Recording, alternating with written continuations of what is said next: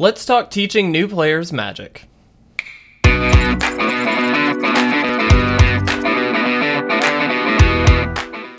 What is going on, everybody? Welcome to today's top 5 tips videos. Today we are talking about teaching new players Magic. Obviously this is something we all try and do, and sometimes we succeed, sometimes we don't. Hopefully this kind of video and these kinds of tips that we're going to be talking about today are going to improve that success rate a little bit, make things a little bit easier for not only yourself but also the person learning the game. I think it's really crucial to keep things very simple, keep things very interesting for people, and so these 5 tips are really going to be the starting point for you and hopefully give you some guides and things to do as you teach a new player the game. So without further ado, let's go ahead and jump right in. Alright, number 1 on our list of tips for teaching a new player Magic is to frame it as just another game. I think it's really easy to get caught up as a player who's, been playing for years and years. Obviously, this feels like a very complicated but a really special game, and there's a lot to it. There's a lot of awesome stuff, but all of that means it can be really intimidating for a new player. And for that, that's not really the best thing you want. So, for me, I have found it's been very successful just saying, you know what, this is just like another game. It makes it relatable. It makes it really easy for someone to say, oh, okay, well, I understand that. I've played other card games before, played other board games before. You read the instructions just like in any other game, and you get those foundational pieces down, and then the rest of the learning process becomes so much easier. I think it's really difficult to make that relatable sometimes, and framing it as just a game is a really great starting point just to make things not seem quite so daunting. I think and Magic is inherently a little bit more complicated than a lot of games, and definitely more nerdy than a lot of games, and that's okay. I don't think there's anything wrong with that.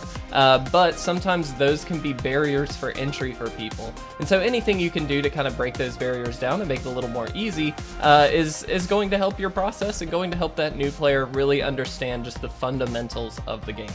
Tip number 2 is honestly probably one of the biggest ones. It's just to keep things simple. Keep things as simple as possible, and that goes for card choices, that goes for deck choices, that goes for every step of the way. You want to make sure that everything you are teaching is very simple, very straightforward, and that way, again, those fundamentals can kind of get into place for them to expand on that knowledge on their own. So some tips here in particular: don't use overcomplicated cards.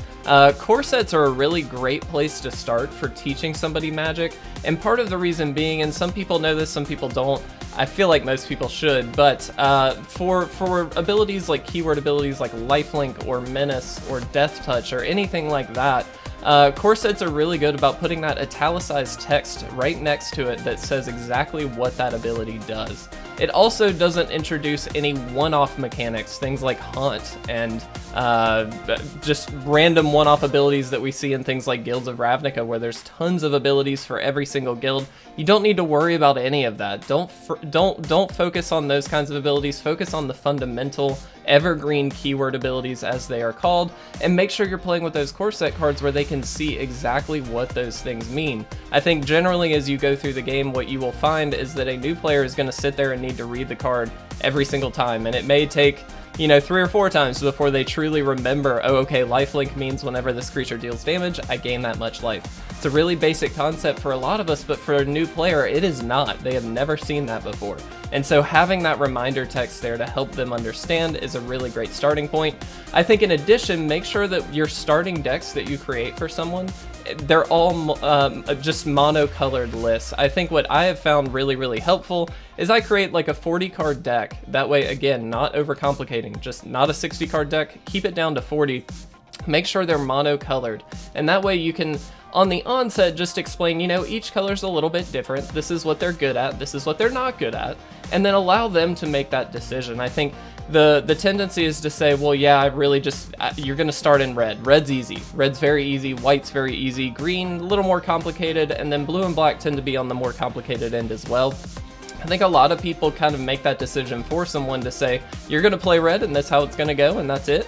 I think that can work, but I think to gauge interest, you should allow them to at least understand what each color does in very, very fundamental and very, very simple terms. Keep things easy. You don't need to overcomplicate that. Keep things monocolored, keep things in a core set, and try and establish that fundamental information before you get further in and delve deeper into, what each color can do and what they're best at.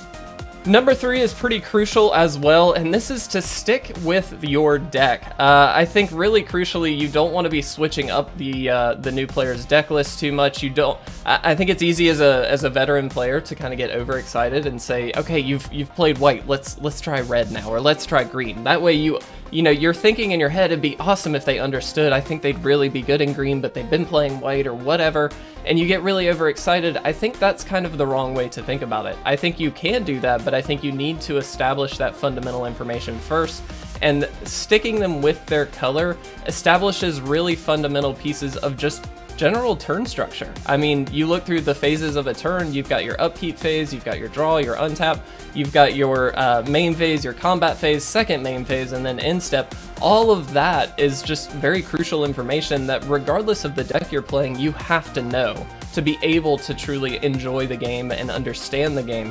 And so that's what you're trying to establish up front. So keeping the deck as similar as possible, or just leaving them with the same deck for quite a while until they've gotten some of that fundamental information down, is really the best thing you can do, because that way they're not worried about reading every single card after game 5. They understand that deck, they know what they're looking at, and so that way they don't have to focus as heavily on that. I have found, most importantly, things like combat, the stack, and just turn structure in general are like the hardest pieces to truly teach somebody.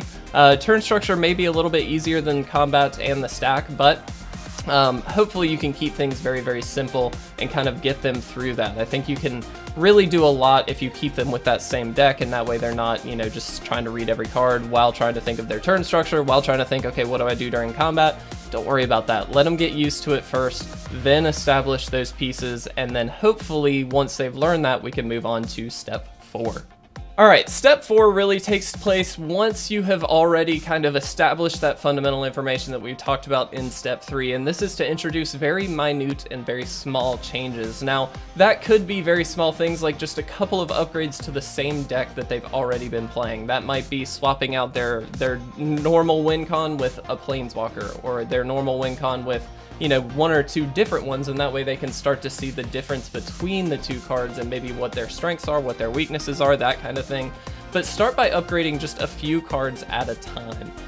Play a few games, talk with them about that game, or those few games, and make sure that they're understanding why you've made those upgrades. I think that's a really crucial step, is to just take a step back, stop playing, and understand why you did what you did, and truly understand why those cards make the deck better, or if they didn't, why didn't they? And let them talk through that a little bit. Kind of bait them into it, you know, get those questions rolling. Say, okay, now how did you feel when you were able to play that kind of card? Did that seem stronger to you, or did that really kind of hinder your gameplay later on? And be able to talk with them about that. I think that's really important. Once you have kind of upgraded that deck, and once they've gotten used to it and they're starting to kind of not have to read every single card and that kind of thing, then try and maybe push them into a different, very simple, go back to that simple core set style deck, and give them a different color that they haven't played yet, and let them kind of work through the different colors. That can take some time, but I think it's, again, crucial. That's that second level of fundamental information where it's just understanding the strengths and the weaknesses of each color, and while you can explain that all day, they're not going to remember it. They've got too much information to think about, and so experiencing it firsthand is a really good way for them to just truly get, oh, okay, this is what's going on. This is why I might want to play green. This is why I might want to throw a second color into my deck later on, once I've had the experience and can understand each strength and weakness of each color. So again, keep those upgrades and those changes very small and minute as you go through, but that's a great way to kind of delve them further into it. Once that fundamental information is established, they can really push through and start enjoying the game. I think that's the most crucial thing, is that they enjoy it. If they don't, they're never going to want to learn, and so they're never really going to delve deep into it. I think that's a really strong and effective way of saying, oh, I can do this really cool thing. Maybe I need to throw in a couple new cards and that kind of stuff. It gets them really excited about the game as a whole. Alright, and the last tip on the list is actually for you, the person teaching them, and that is just be patient. Be as patient as you possibly can. I understand, I have taught enough people to know that it can be a very frustrating process and a very long process to teach someone how to truly play. But this really is the most important thing to remember. New players, they're going to want to read every card. They're going to want to read multiple cards. They're going to want to read the same card multiple times. You'll have to explain things multiple times, but that's just part of it.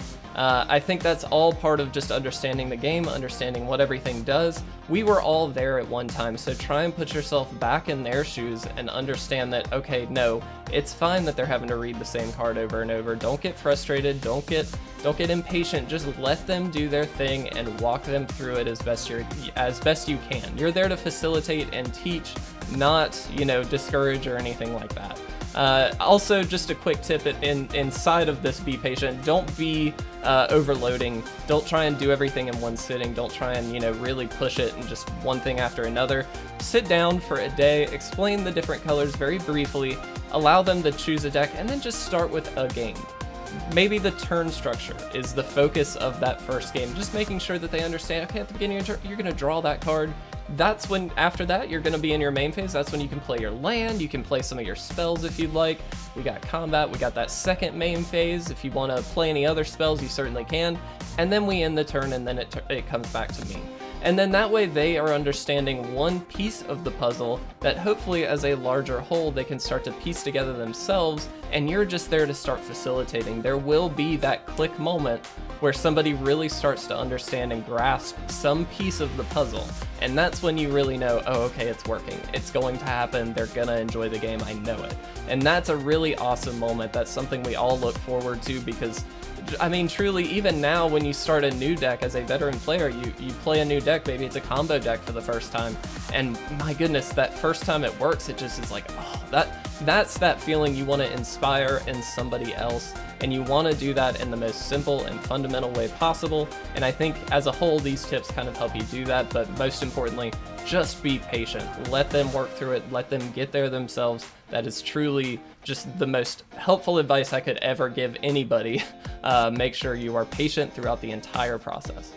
Alright guys, that is going to do it for my top 5 tips. Again, these lists are fairly subjective, but I do think that everything on this list is really helpful for teaching a new player. If you do have a friend or a family member or whoever that wants to learn the game, at least check these tips out. I think there are plenty of other resources of ways you can do that. There are even deck lists out there that you can kind of rip off and say, hey, this is what I want to do to keep things really simple. I think you need to kind of do your research and make sure you're doing things right. And hopefully this little guide helped you do that. But I certainly do wish you guys the best of luck. Let me know, just out of curiosity, have you ever brought somebody new to the game? And maybe tell me about your experience with, like, as you learn the game. Did somebody teach you, or did you learn it on your own? How did that go for you? I'd love to know, just out of curiosity. And let me know down below if you agree with these tips. If you've got any other ones that you'd like to share for other people, please make sure to leave them down there as well. But thank you guys so much. I really do appreciate it. I will see you in the next MTG Tips video.